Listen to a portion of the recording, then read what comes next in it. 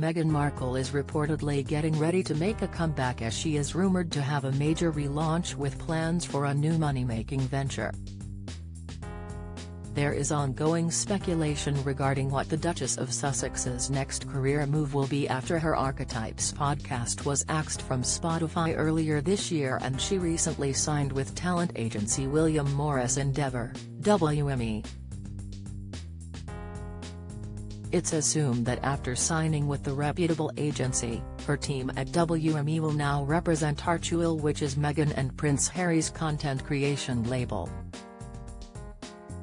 The company will be in charge of handling film and television products, brand partnerships, and overall business, the Mirror reports. However, it was announced by Variety that acting will not be an area of focus for the agency, despite rumors that the Duchess would be making a huge comeback to acting. Royal biographer Emily Andrews gave her expert opinion into Meghan's upcoming plans, as she claims that the 42-year-old royal has some big plans in the near future. The expert suggested that the Duchess' moves are very calculated and that it's no coincidence that the public have been seeing more of her in recent months.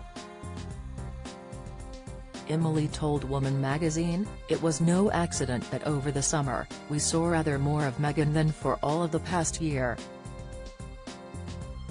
Listing her recent public appearances, Emily said that Meghan had been spotting shopping at a farmer's market, watched Barbie with friends including neighbours Portia de Rossi and Ellen DeGeneres, was snapped in a slinky bandeau dress with Harry at a local restaurant for her 42nd birthday, and even surprised a bachelorette party at the San Isidro Ranch Hotel. She continued, "She has decided she wants to live her life much more openly, and the relaunch by her new Hollywood power broker agency William Morris Endeavour, WME, was started with a series of August photographs and reports to maximize plans for a new money-making venture." The expert claims that the mom of two's sudden willingness to be photographed indicates that the former Suits actress has realized her commercial value.